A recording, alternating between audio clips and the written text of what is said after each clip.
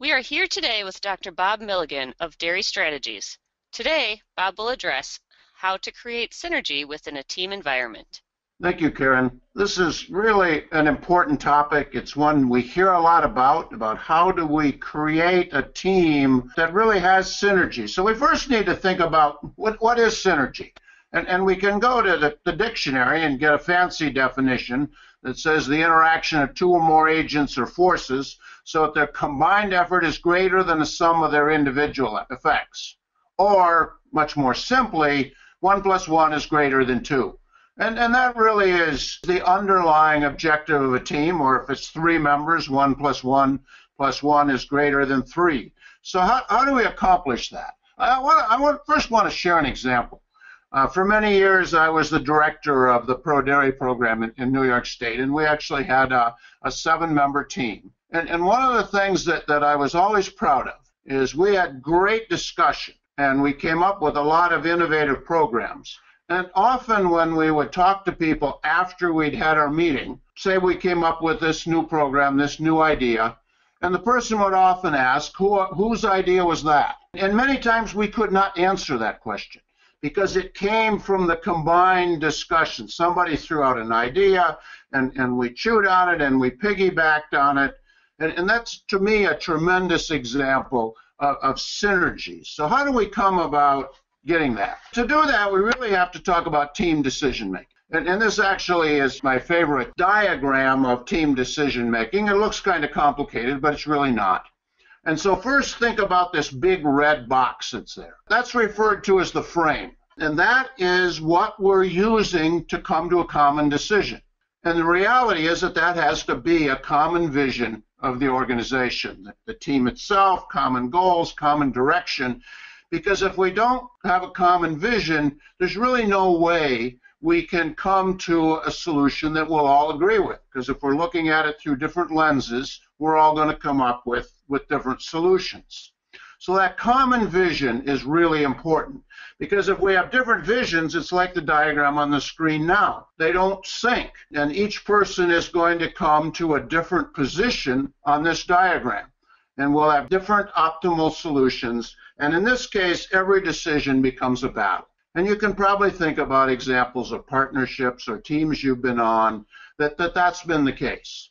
And so this team decision making is really important. One of the things, though, is that we also need dialogue.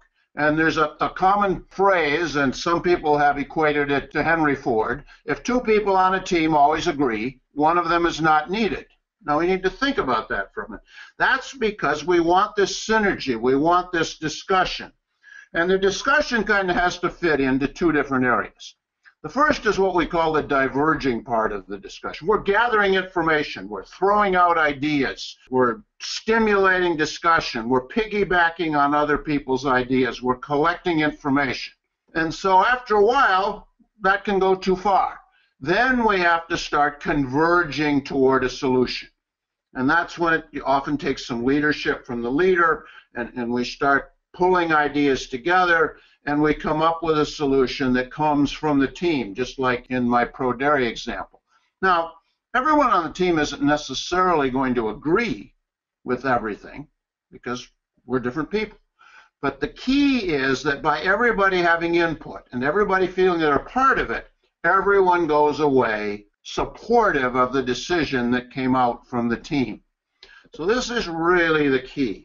Now, many or most of you are really leaders of farm businesses. So we have to think about where does this kind of fit into that context. And if we look historically, in most cases, farms have had a single owner. That was, in this case, in many businesses today, is the senior generation. Today, we have multiple owners. Now, one of the challenges with this is that the senior partner, the senior owner, was an outstanding leader of a sole proprietorship. But now we're going to have a team. And so this outstanding leader doesn't necessarily now have experience leading a team. That can be a challenge. And that's really what senior partners have to recognize, is they now have to become the leader of the team and work through that whole diagram that we just talked about. The second piece of this is that the senior generation grew up with the farm. The farm grew. They've been the sole proprietor, the leader, for a long time. Today, the junior generation often has to grow up within the farm. They have to become a part of the team. They aren't going to immediately become a leader. And so this team synergy becomes very critical to leadership of the farm, to growth of the farm, to multiple generations working together, and therefore to transition of the business. I often visit with senior partners because they're my clients. And one day I had one talk to me, and he said, Bob, and he was clearly exasperated. He said, I involved everyone, but they weren't happy. Now, what happened was that he was involving people in the way he's operated for years as an individual leader. He was getting everybody involved in that gathering information stage. He was getting information from everybody, and then he was making the decision. Well, the other partners, the younger generation, they wanted to be a part of the decision as well as a part of the providing information. They wanted to be involved in the whole part of this decision-making frame. They wanted to be involved in the reaching a decision.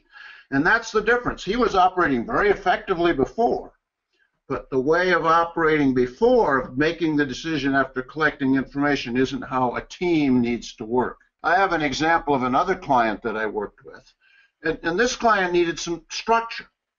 They actually had team meetings, but then one of them would get busy and they wouldn't come.